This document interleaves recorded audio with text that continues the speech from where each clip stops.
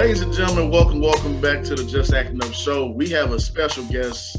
I gotta say thank you so much to this queen for getting up early in the morning. Lady GiGi, welcome to the show. Thank you so much. Thank you. I am honored. We're 4 o'clock this morning. Yes, thank you for 4 o'clock.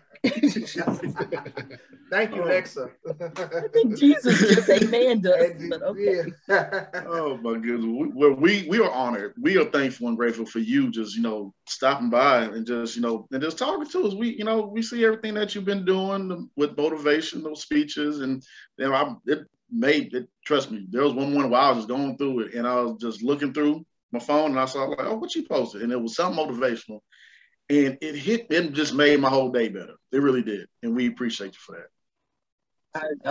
That touches me now. That really does. Because actually, a lot of times when it comes to the inspirational posts, they are truly off the cuff. It's not like I wake up and say, today I'm going to talk about this, or today I'm going to say this. It's something that just really comes to you.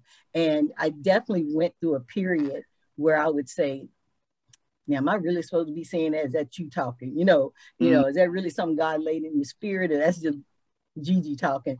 And I got to a point where I started feeling, or I still feel, as long as one person ever tells me that what you said did something for me, then it was worth it.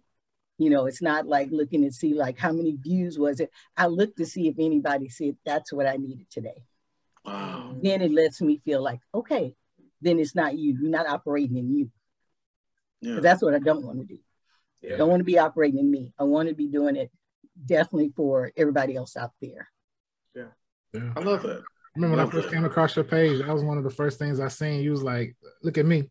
Now look at the sky. Now look at me. Oh, yeah. Oh, man.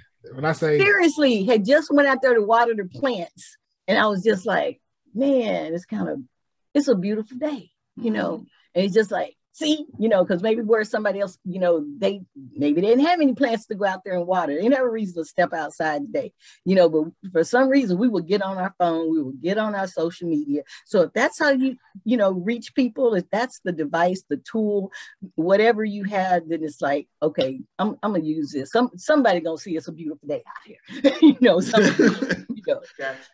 And so that's cool. Yeah. So, oh, go ahead, Jen. Oh no, I was gonna say that's beautiful that you do that as well, and you grab you grabbing nature and like how the spirit just hits you, and you just like you speaking it from the heart, and I love that you do it because like you were saying, it just sometimes the Lord just working with you, and that spirit just hits you. You just like I just want to share that little bit of it, and I love that. And I feel uncomfortable if I don't do it now, because now that people are paying attention, it's like I used to be in the classroom with children, and it's like seriously, when those kids are sitting and they're looking at you like this, like teach me something, I like you, then it becomes an obligation almost in your heart, like I can just walk in this classroom and not be prepared for these babies. They're coming in here like, hey, Miss Gonzalez, hey, bye, mama, so they're coming in with this excitement today. It's like, I want to learn, I want to be here. So it's like, now you feel like, well, if these little bitty ones can come in here and they can act hungry, I can come in here acting like I'm ready to feed them. Does that make sense? Yeah. Perfect sense. Absolutely. So, let me ask, how was it going from like when you started to notice that a lot of people started following you and you gaining more and more followers? How was that transition? We were like, wait, look up, all these people like just watching my post and watching what I'm doing. I will tell you, probably the first 14 days were a little weird. That's a little weird, a lot of weird. Because first of all, I found out about the viral video from someone who used to be, I have been children's director at a couple of different churches, at an older church. She had been one of the teachers. Hadn't heard from her in a couple of years. And she texts me, she goes, Miss GiGi, you're going viral on Twitter. Well, number one, I go, I'm not sure how that's possible, dear. I have not posted anything on Twitter. And she goes, well, you're going viral on Twitter. And I said, oh, send it to me because I don't know what you're talking about. So literally that's what it was for about the first couple of weeks. It was people texting me to go, do you know Snoop Dogg just what? Do you know Lizzo did what? You know, it was just like, so it really was this like, me? You know, and I don't know if everybody goes through that, but you do. You kind of feel like, wait, they read something I wrote?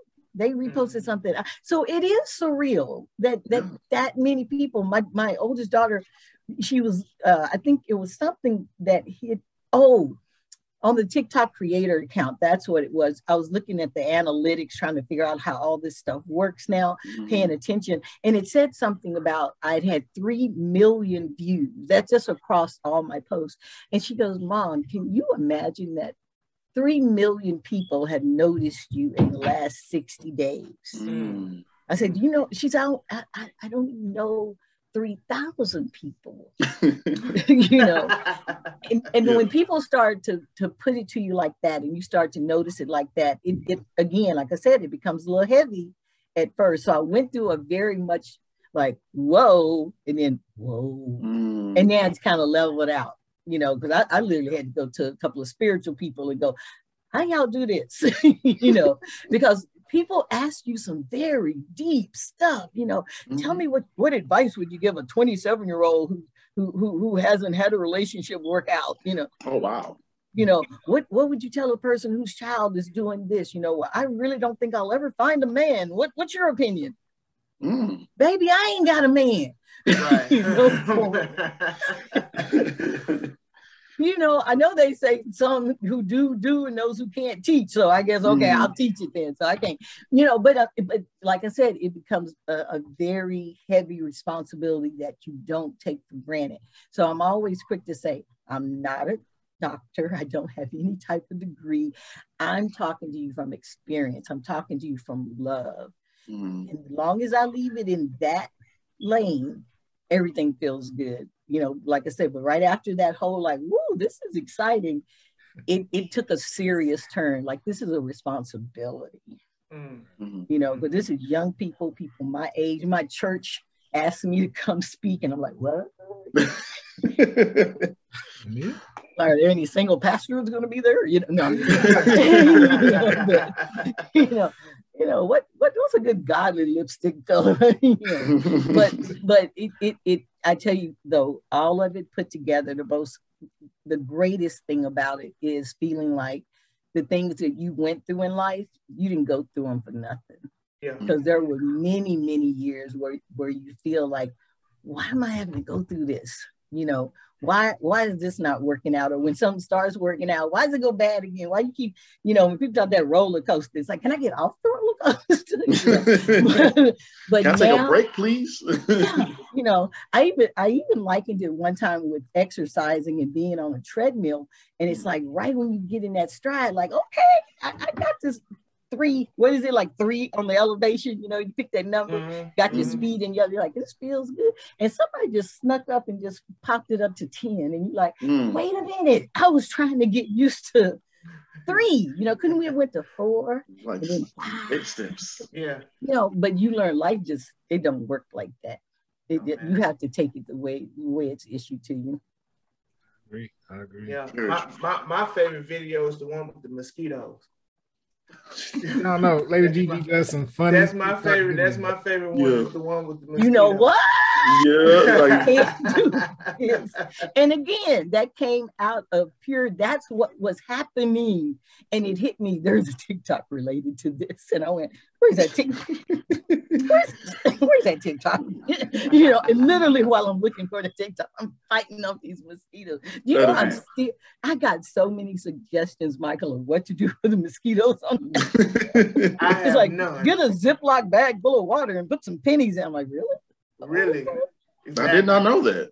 I didn't either, and I can't even remember. So get yellow cardboard and put it up. They don't like yellow, and I'm like, oh, okay. I got a bag of pennies out there right now. Okay, I'm just saying, you didn't really do that. Maybe, you know, this is 2021. I might have should have upped it to nipples. I don't know.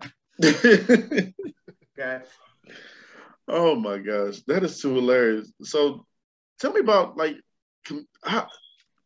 okay, so comedian, actress, mother, grandmother, you have all these, how do you, balance all of this and handle your videos and everything? I was curious about that. Well, one thing, you just mentioned something that I have to tell people that they don't realize. I am not a grandmother. Okay, I have never been referred to as a grandmother until I did that one TikTok. Okay, right that's at why the beginning. And I saw it, and I lost my teeth at a very early age due to an illness. And I was doing comedy in the theater, doing all that. Said I'm never going out again. Nope, not doing this. I look like an old lady, and God just put that in the comedian side and said, turn it into a character. And so Miss Mary was a character that I did on stage. And people always, this is what I tell people: if my teeth are in, this is Gigi. My teeth are out, that's Miss Mary.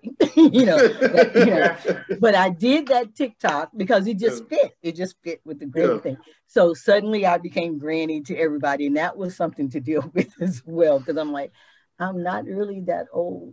But, I just had an old soul, but it just all ended up working together as far as the comedy has always been the way I coped with life.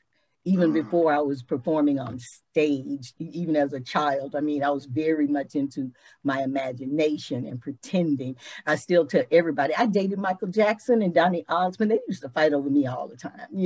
That's just the way it was in my house in the den by myself. So comedy was just a way of coping. I write as well. I produce, direct, do all that I've come up to do. But the entertainment field, is just something that I think I naturally migrated to because that was a coping mechanism. Gotcha. I like that. So with all of that, and I think it's really beautiful that that you seeing that Snoop Dogg and Lizzo and everyone's looking for inspiration, because we're all going through something in life. And you know how it is on social media. You scrolling and you see something crazy. But I think it's the good part about the amazing part of what you do is you have that calming voice. And then you bring us all down from the craziness of the world and saying, like, look at this outside, and just like, or turn on this motivational this video, or this massage like video to just let your mind wander and to calm down and get your spirit right with yourself. And I was like, man, and I actually did that a couple times on one of my days. I was like, I'm at peace right now. So it worked, didn't it? Yes, it did. It really, I was like, man, I feel like I'm going to work like I'm telling you. So that only works for me for like 5 minutes. How you doing? That only works for like 5 minutes for me until I actually have to go to work. But you know what, Michael, that's a good thing that you bring that up, because that's one thing I've also tried to tell people. Sometimes you have to do it every 30 minutes. Right. Depending on who you are, you might have every 15 minutes. You're like, ooh, I need another 5, 4, 3, 2, 1.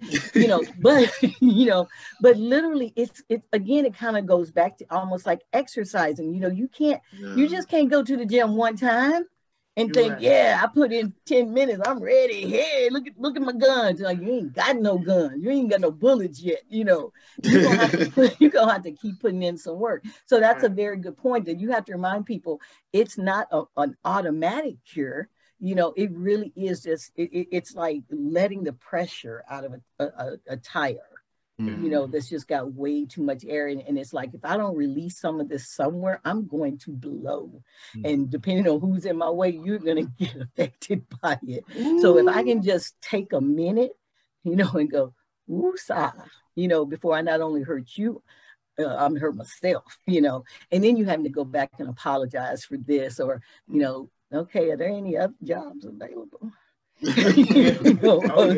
because you done said the wrong thing to the wrong person, and really you just needed a moment, you know, because I have moments, so it's not I'm not operating out of some unrealistic place. It's like I still do it, you know. It's like I haven't mastered it. Am I better at it now than I used to be? Yes. But do I still have yes, I still have moments after those margaritas. You know, one thing alcohol will do for you is what? Give you the ability to tell all the truth. Now, because you can tell the truth, but you know, when you're in that certain space, it's like you know how to temper yourself. You know, you get either too tired, too liquored up, or too upset or whatever. And it's like, okay, now let me tell you what I really thought. I gave you the other version, you know, but you have to practice it. You have to practice it. And even if you mess up, you know, you got to be woman enough, man enough to say, you know what, that didn't really come out the way I meant it to. This is what I was really feeling. You know, I had a teenager on a live call one night, and she wanted to know, I just don't understand why my mom hates me, you know, and she does this and she says that. And I thought, guys, it's like, wow, what a great question for somebody to ask me, because I grew up with a mother who hated me. Thing about it was, I also grew up side by side with other classmates who said their parents or mother, fathers, whatever, hated them. The only difference was I was able to see later in life, my mother really did hate me. Those parents were just being parents, and the kid didn't like being parented. And I explained to her, I don't know if your mother hates you or not, because I don't know you personally.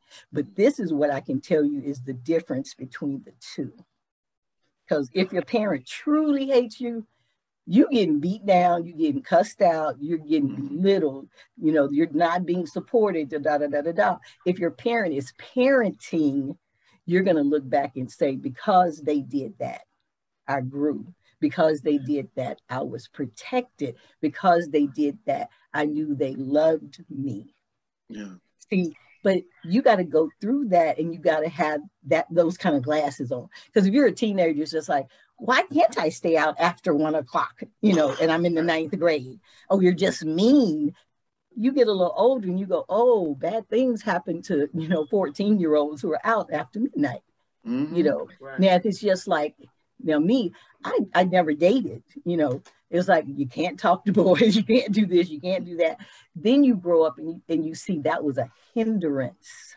That wasn't a help, because I was a very immature person in relationships. So see, you'll get to a point where you'll be able to figure it out, you know, but I had to just let them know, just don't assume your parents hate you. You know, parents have to be responsible for you. You know, they can't go letting you go out there and be buck wild, you know. No. You know, so you gotta understand that parenting is not easy.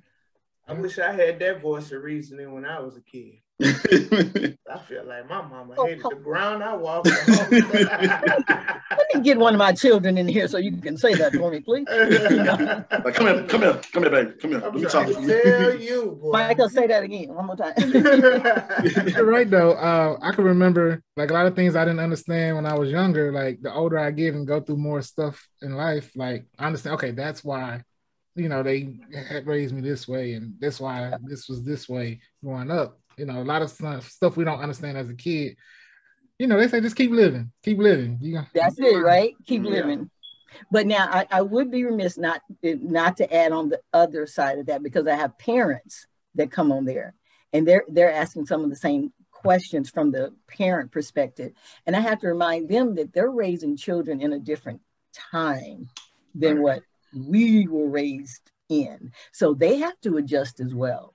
You know, you can't just up and say no across the board to everything, because whether we want to accept it or not, other children, other people outside the home have a stronger influence than we do, whether we want to admit it or not, because depending on the situation, our kids spend more time with them than they do with us. So you just can't act like that influence doesn't exist and just say, well, don't do what they do, you know. No, you got to sit down and explain why. and or just a little bit. Okay, well, you know, trying to tell a girl or a boy right now, well, you cannot talk to a boy or girl until you're 17 years old. Oh, that's not going to work. That is not going to work today. See, back in those days, you probably met plenty of other girls who were not allowed to talk to boys until they were 17. It was normal. You got little 7-year-olds running around popping, talking about my boyfriend, and they got their iPhone, and you got an iPhone 12 and you're 7? It's like, you're not even 12. That should be a minimum requirement. You cannot have an iPhone 12 if you are not at least 12. I agree with that. I totally agree. Yeah. But we just have to adjust, and we have to learn to listen. That's a big thing I'm hearing when I'm talking or hearing from people. People don't feel like anyone's listening to them. And again, I grew up feeling that way. So as long as you get to my age and you don't forget what it was like, and then you can say, I didn't like the way I felt when that was happening to me. So you just can't be that adult that goes, well, you just do it. You'll understand later. You know, you've got to put a little both in there. You'll understand it better when you're older, but here's some little nuggets that might help you deal with it better today. You remember that movie? Which one was it? Was it Boys in the Hood? When he told him, he said, you just watch and see how things turn out. Right. Yeah. When he told his son that, and that's what a lot of it is. It's like, yeah, but he still let him hang with them. It's just that when you come home, it's like you went out there and got dirty, and then when you come home, I hold you down.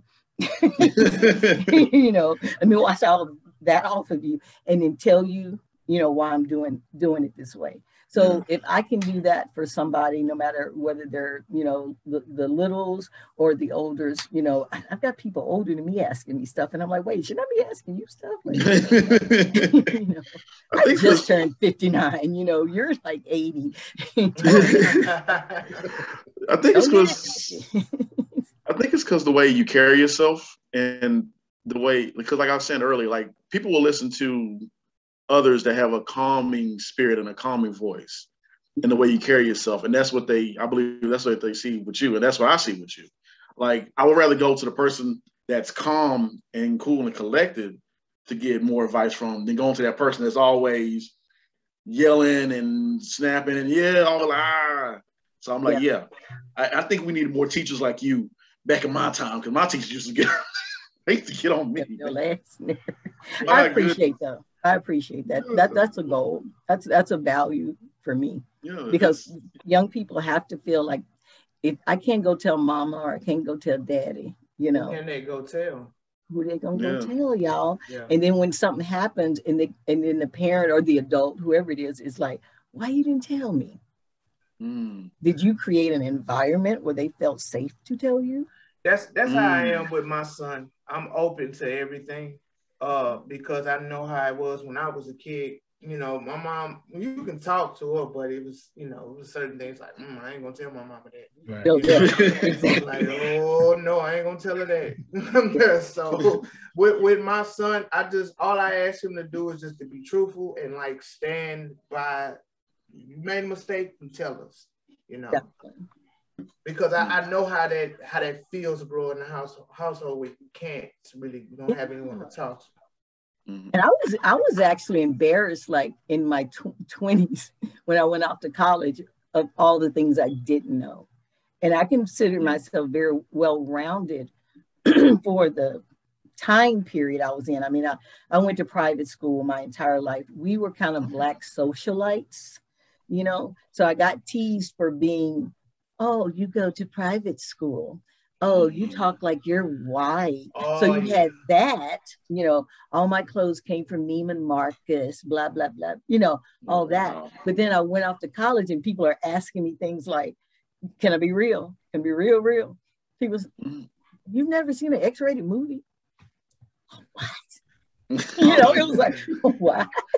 You know, and it's like, you never dated? Like, no. You've never been to such and such a restaurant? No. But I could tell them like, oh, I know these professional golfers because my dad was a golfer. You know, I knew this person or that person. But in the realm of like, what was that doing for me in my development? Nothing.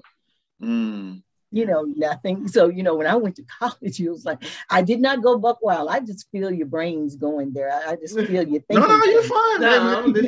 No, I didn't go buck wild, This is but a I judge-free like, zone. what's that? A frat party?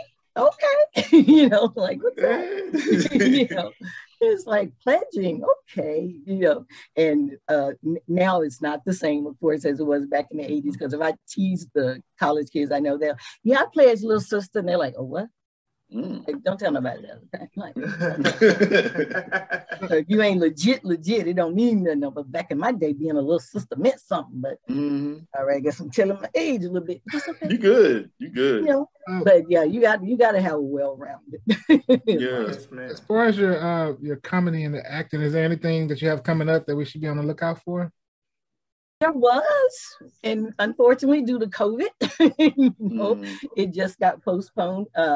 I don't even know if we're officially allowed to have they sent us a notice. I guess I won't say what comedy festival that it was, but there was a local large comedy festival that I was going to be a part of for the second time this year, but they have decided because of the COVID rise that we're going to postpone it. So as of anything official on the schedule, no, a lot of unofficial things coming up. Other people have, bless them, invited me to be on their podcast. So I have some of those that need to be scheduled. I've been invited to do a couple of conferences, which I thought was like, really? And so I have a women's conference that's coming up hopefully in November that I'll get to be the comedian, for. And so, yeah, just a lot of invites right now, people that, again, are seeing and finding out about, like, we didn't know you did comedy. We just thought you were funny. It's like, no, baby, I get paid. Right. Bring on the checks. No, just kidding. But no, I do really. But but it's on a very local level. I think I like it, that way. People want to know, like, do you want to go on to do bigger? It's like you never want to put God in a box, so whatever comes. But am I seeking that? No, I think I love the level that it's on now, where you actually get to talk to people who, to them, you're still somebody reachable, and I guess because it's new to me, I feel like the higher you get, sometimes you become unreachable. Yeah. And that scares me, it just seems scary that somebody, I need to answer some of these, messages on Instagram. It's like, no, we're on stage, and it's like, oh, okay, but this person really needs me right now. Yeah. So that just kind of, I'm like there with that. But I do have some plays that I've written that I'm going to be submitting out that people are like, send them to me. These community theaters are looking for stuff. So I'm definitely going to get back into that. I love rewriting old classic fairy tales like The Hunchback of Notre Dame and Snow White. I wrote modern day versions of that have been performed on community stages. And again, as people are finding stuff out, they're like, send that to us. I'm just like, okay. I've written children's books. I do all of that. So it's crazy. I know COVID has done so much bad, in the world. We've lost so many people, but I tell people it's also brought out a lot of positive. People who were stuck at home and they had to figure out, like, what am I going to do with my life, while I'm sitting here. And that's where that first one came from. It's like, I know you got books in you that you want to do. I know you got songs. So if we're sitting up here and we can't do anything else, when this, I tell people it's never going to be over. It's just going to become more manageable. So when we get a more manageable place with all of this, what are you going to be able to say you did with that 12 months, 18 months where you were just sitting up going, I don't want to learn how to make no breadsticks, whatever, Okay, so what do you want to do? So that's where that came from. It's like, figure out then, here, literally we were granted a time where it's like, okay, pause. You're always saying you don't have enough time. Now you do. And somebody hit the pause button and said, okay, here's time. Yep. Now what you gonna do with it? So I agree. That was like, okay, search your hearts. What, people are out saying, why don't you do a podcast? I'm like, why don't I do a podcast? So, now you start thinking, what's all out there to do? And I think people just, I don't know. It's just, I guess you're so bogged down with life. Yeah. That you don't give yourself time to think about what else can I do? Or you see somebody doing it and you think, oh, I'm too old, or I don't have the education for that. But we're living in a world where that doesn't exist anymore. It's like nobody cares whether you finish college anymore. You know, nobody cares whether you have a degree in that, or if you got experience. You can get the experience. Jump on out there and do it. You know, the first time I did comedy, many years ago, and this will someday, I hope, go down in a fun fact about a book somebody may write about me, who knows. But it was like the first audience I ever had was over 3,000 people. Oh, wow. How many people can say the very first time that they step out and do something that was kind of on their bucket list? You know, it's like, you know, I've always wanted to do stand-up, and it's like we were having a church 25th anniversary, and the pastor decided, let's have one of those Apollo night talent shows, and just let everybody just come do whatever. Everybody's like, go on, Gonzalez, do it, go on. I'm like, yeah, I'm gonna do it. You know, so ooh, got out there on the stage, and it was like, it was very scary, but during the rehearsals, it was like, literally once I got on stage and started doing it, and I'm hearing people laughing, it's like, this doesn't feel like work. This feels very natural, you know. And then when the show, you know, there's nobody in the audience but the people in the show. And the very first night that we actually did the show, and you look out there and the church is full, you know, and you're like, ooh, this feels different than rehearsal. Caught that bug. Yeah. But you get out there and you get started, and then you start to realize that it felt okay. It wasn't as scary as I thought it would be. But just imagine if I hadn't done it and had just stayed in the back going, I don't think I can do that, you know. So I think people just sit back and tell themselves they can't do something because it feels uncomfortable. But it's like we were talking about earlier, it's not going to be comfortable until you keep doing it and keep doing it and keep doing it. And now when people say, how are you able to get on stage? And it's like, because I don't look at it as a stage anymore. And that's just, I'm just out there talking to people.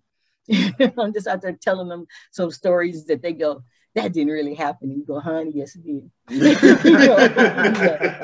You know, and letting people know. I've met a lot of people who want to get into comedy, you know. Right. I can't do it. I'm like, you don't tell some stories at Thanksgiving that have everybody at the table cracking up. That's comedy. That's comedy. Yeah. Man, let me tell you about now. Everybody got an Uncle Leroy. You know? Uncle Peaches. Uncle Peaches. We might need to talk about Uncle Peaches. I got a Peaches. I wasn't expecting that, but I wasn't expecting fruit this morning. Oh my goodness. Oh my goodness. Can I ask just one last question? Go ahead, brother. Go ahead. Okay. Are you from Texas, right? Are you from Texas? Dallas, Texas, born and raised. Oak Cliff, if you know the hood. If you know from the from the cliff, huh? All right.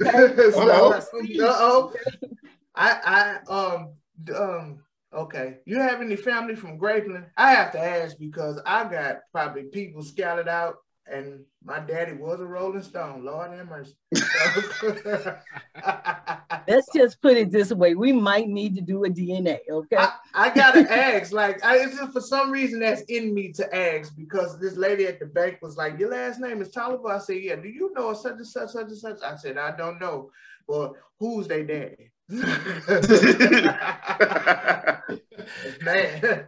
Well, I am adopted, and I am the product of Papa was a Rolling Stone, so we think daddy, but mama definitely wasn't mama. And so I don't know. I tell people all the time, I have to be careful who I'm talking to. You might be a relative, you know, and I just don't know it. Thank you. Thank you. Okay. So your last name Gonzalez. So I married him. Okay. Okay. Oh, okay. All right. Okay. I like being a black woman with a Latino name. Okay. Ain't no problem. He asked me, he go, baby, you gonna keep Gonzalez? I said, yeah, I like. He said, okay, you like. I said, it's okay with you? He says, okay with me. It's okay with your woman? It's okay with her? Yeah. Oh my gosh. Shout out to Oak Cliff, America. Yeah. No, I ain't gonna show you my Oak Cliff bottle back there. I didn't know we had our own label. I didn't know it. I bought it just because it said Oak Cliff. Oh my gosh. Nothing wrong with that at all. And what grades do you teach? And then I know we'll get you on out of here. Well, I'm out of the classroom now, but I used to do 3, 4, and 5-year-olds. That's my sweet spot right there. Gotcha. Gotcha. But now I'm still with children's ministry. In children's ministry, I do all ages. Right now, I'm more on the admin side, so I just get to love on everybody. So I got back into it just this year, actually. So just finally got off of virtual, got back into it, and my daughter got into that position of serving as the children's director of the church where we are now. So it was kind of like, let me go support my baby, because it's her first time where I've been around that rodeo a few times, and then the bug just hit me like, oh, I miss you little people. So now I just love on all of them. I love them all. I love kids. I love kids and old people. She say I don't like people in the middle, but that's not true. You're definitely doing your calling. Definitely. You've been a joy. We thank you so much. It means you said you're honored. We are honored by everything that you do. We greatly appreciate you once again for taking time out of your day and getting up early. It was all worth it. It was all worth it. Yes. Thank you. Thank you so much. Tell the people where they can follow you and find you on social media. At Lady GiGi 50. And I always tell people I'm a lady. My initials are GG. And I'm in my 50s. So Lady GiGi 50 on Instagram and on TikTok. Many blessings to you, your family, everything that you do. I believe God really has a calling for you. And I think you're going to go far. And like you said, just ride that wave, ride the wind, and sit back and marvel at what you do, because he's not done with you yet. You're doing some amazing things. I appreciate it. And I got to give it back to y'all too. Sorry, y'all, man. I'm totally impressed. I'm a fan. I'm following. I think I'm following everywhere, but I will go make sure. And I was telling people, so no, I love what y'all are doing too. I love to see my men, my brothers, my sons out there doing what they do. And by the way, where your dad is at? Never mind. Hey, let me tell you something. That's that margarita from last night. My bad. No, I'm just kidding. You good. Oh my goodness. Hey, I make a good stepmother. What's wrong with you? No. See, my father, he's in the upper room or somewhere else. I don't know. But he's no longer with us. Okay. That man had a pass, okay? My daddy had a jerry curl before jerry curls were a thing. He had a natural jerry curl. The man was still pulling women at 86, okay? What? Okay. I got you. Up in the hospital and got the nurses grinning. The man is not here today because of a woman, okay? Oh my God. Brought that man home from the hospital. The doctor told him, you need to go home and sit down now, Mr. Joe. You've been in bed for 2 weeks, and the blood clots and how you explained it to him. Notice I did say explained it. Okay. So got him home. He didn't think the house was clean enough. Now, let's say, I got a husband, 2 kids, full-time job, taking care of you. Okay, maybe while you was in the hospital, I didn't vacuum as many times as I could have. You were sick. I was trying to take care of you. I'm going to get his medicine. We found all this out later, a little bit after the fact. He at home sweeping because his little girlfriend from down the street say, oh, you home? That motivation. I'm going to come up and check on you. Oh, my God. I said, if you don't sit down, I will sweep when I get back. Apparently, the man was sweeping while I was gone. Got one of them, I had blood clots, where little blood clot got it. Every time I would see that woman, I said, see, because of you and whatever y'all was, you're nasty. Got this 86, got him up trying to sweep so his woman can come see him because he home from the hospital. If you don't sit there 86. That's funny. I'm just gonna sip on you, Chris. That's all I'm saying. But let's just put it this way, Michael. As far as we know, that is my blood daddy. So that means I'm gonna last for a long time. Okay. I got you. But no, y'all keep it up. I'm gonna be checking on you. Thank you so much. Thank you. You're very welcome. Be blessed and stay safe out there. I will. Same back at you. Yes, ma'am. All right now. All right. Bye, darling. Bye-bye.